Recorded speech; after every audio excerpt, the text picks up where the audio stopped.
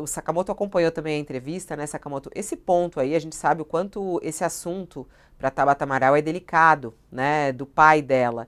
E ontem ele falou que é ainda pior o fato de ela estar no Brasil e não estar lá. Mas ele antes tinha falado de maneira errada, né? Ela não estava fora do Brasil, ele estava aqui. Fabiola, eu acho que é importante a gente tratar isso, inclusive, com todo o cuidado que isso merece. O candidato Pablo Marçal ele faz um enorme desserviço sobre o suicídio para conquistar voto. Pablo Marçal faz um enorme desserviço sobre o suicídio para tirar voto de Tabata Amaral. Antes que um, a questão do tema do suicídio, e a gente que é comunicador tenta trabalhar com todo o cuidado do mundo, exatamente porque ele é extremamente sensível. Como foi no caso, por exemplo, quando a influenciadora bolsonarista Carol Eller, no ano passado, foi encontrada morta no prédio onde morava, né? Ela havia postado mensagem no Instagram dizendo que tinha tirado a própria vida, pedindo desculpas, mas afirmado que tinha perdido a guerra. E aí o boletim da Polícia Civil ele tinha indicado suicídio. Então, para além da solidariedade dela, outras pessoas também famosas que acabaram tirando a vida num outro campo ideológico, como foi do influenciador PC Siqueira também, é, antes que uma guerra ideológica seja estabelecida, antes de que uma guerra eleitoral seja estabelecida sobre esse tema, vale lembrar algo repetido por profissionais que atuam há muitos anos no tema do suicídio, que é um tema que eu cubro também há bastante tempo.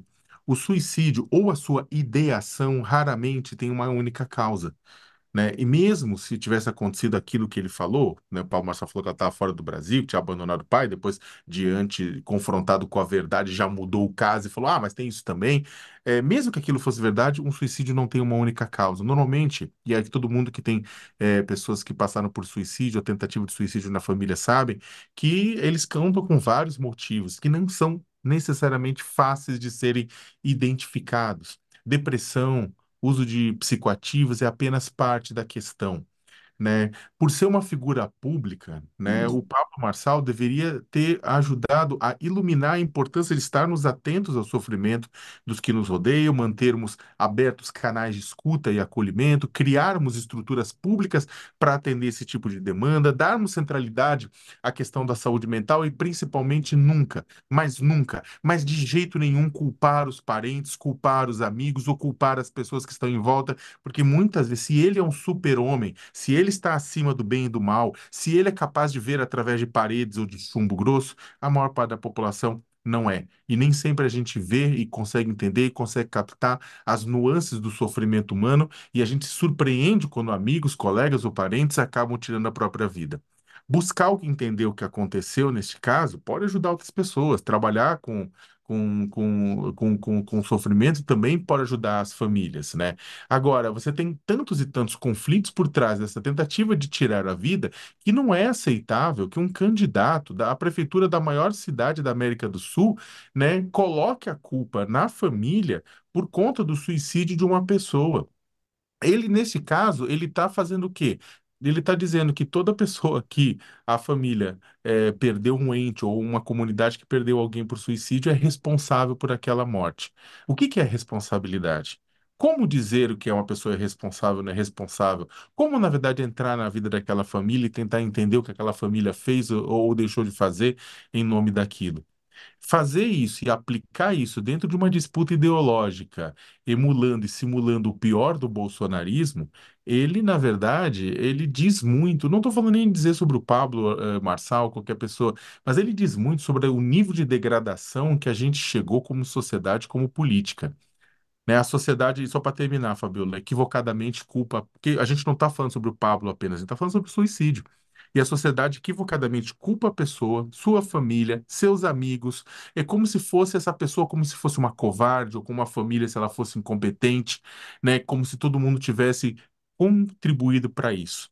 Isso é um ato sádico. Na verdade, a primeira é vítima de uma dor profunda para a qual não vê outra saída que não seja a morte. E acreditem, família e amigos de verdade já se culpam muito só por pensar o que poderiam ter feito, quando na maioria das vezes não poderiam ter feito nada. O cuidado com a saúde mental, gente, é a diferença entre a vida e a morte de uma sociedade que impõe e cobra obediência a padrões inalcançáveis, a emprego, a tudo isso.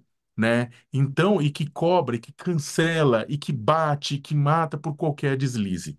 né? Mas a gente pode ser prático, tanto atendendo, tentando buscar ficar próximo dessas pessoas, como também ficar próximo das famílias que perdem esses entes, para tentar entender o que que é possível fazer para diminuir a dor de todos eles. E que o sistema, o Pablo poderia ajudar fazendo o quê? Cobrando para que o Sistema Único de Saúde tenha retaguarda psiquiátrica para atender emergências, tenha recursos materiais e humanos para atender isso, escolas com a presença de psicólogos preparados para atender crianças e adolescentes, atendimento de sistema de amparo e de assistência social para atender pessoas dependentes de psicoativos. E precisamos, além de tudo, gente, de uma sociedade que, ao invés de excluir e que, ao invés de culpar, entenda, ao invés de julgar, e não encare frescura, o sofrimento alheio, seja dos suicidas, seja de suas famílias.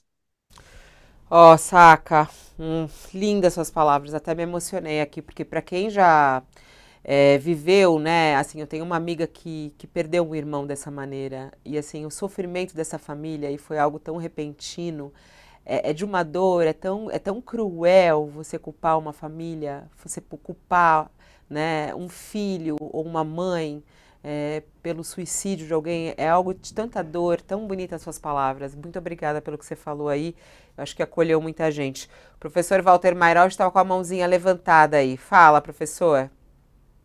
Olha, eu acho que está faltando uma coisa depois das falas sempre apropriadas do Josias e do Sakamoto, e oportunas. Está faltando aqui o aspecto criminal. Olha, está muito claro que aí ocorreu calúnia. Caluniar alguém é imputar falsamente fato criminoso. Fato certo, determinado, criminoso.